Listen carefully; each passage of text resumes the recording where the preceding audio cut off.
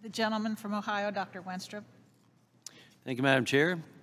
And I'm grateful that we're having this hearing today. Commissioner Werfel, I want to thank you for being here. Look forward to working with you throughout and appreciate your candor today. And I do want to make a plug for my IRS advocate at home. I will tell you that we've had great success, good relationship working there. Sometimes it's unfortunate we have to go to the advocate as much as we do, but that cooperation has been good, and I just think it's good to give some good feedback here and there. Great to hear. The couple topics I'd like to ask you about today, so I'm just going to jump right into it. My staff back home has been working for several months now with constituents who are having trouble getting their employee retention tax credits released because they've contracted with a professional employer organization, or PEO, for payroll and related tax duties. And from what I understand, the PEO and IRS are following the law, trying to resolve the issue, but it's been more than 6 months of ongoing casework now, and it seems that the use of the PEO is what's delaying them from getting their tax credit released. And you know, I know you mentioned before the phones being answered more quickly.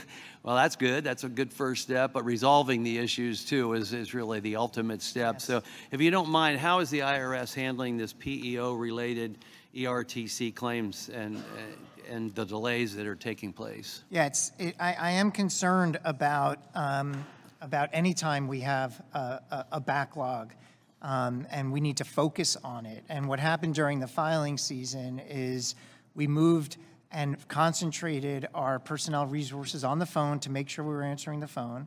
We've made progress on the backlog.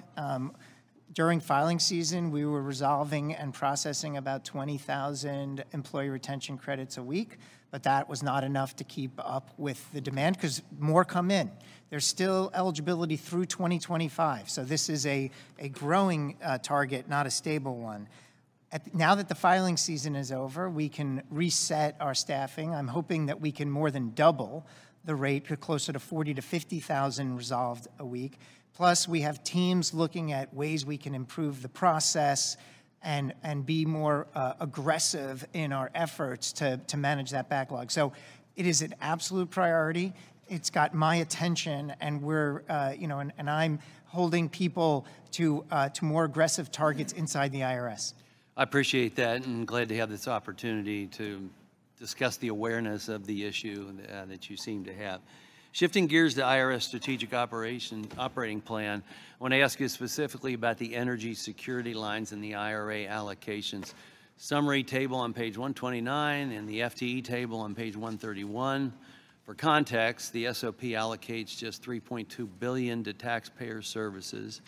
Even the National Taxpayer Advocate noted in a recent blog post that the funding in this plan was, quote, disproportionately allocated for enforcement activities, and that the, end quote, and that the IRS needed to, quote, not lose sight of its core mission. So I look at the $3.2 billion allocated for taxpayer services, which is seemingly woefully inadequate as a share of the total funding here, and I'm wondering why more than 1/3 of that is earmarked for energy security, because the SOP lays out 5 transformation objectives: dramatically improve services, quickly resolve issues, focus, expanded enforcement, deliver tech improvements, recruit and retain a workforce. Those are all challenges, I get it. And then there's this energy security line item tacked on after those 5 objectives. And under the taxpayer services, this energy security is siphoning off $1.2 billion. Quickly resolving taxpayer issues when they arise for objective number 2 is another quote.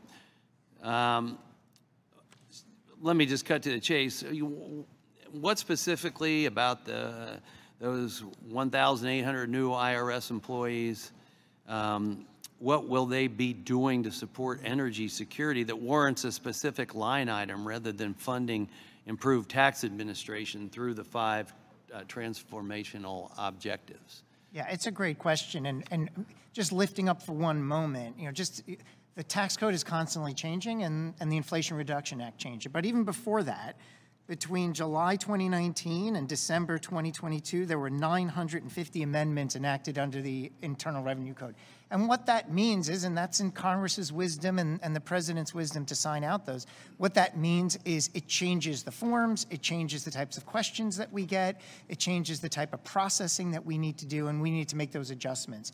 The energy-related credits in the IRA are new, and there's some novel elements to them. And so we have to do what we're doing now, which is we've issued rounds of public comment, asked for information. We're doing advance and notice of proposed rulemaking. We also have to hire more people to be in the phone center because calls will come in with questions on, am I eligible or not? How is this working? New forms will come in that we'll have to assess. We'll have to have strong program integrity. So those funds are really dedicated to administration of these new tax provisions. The gentleman's time has expired.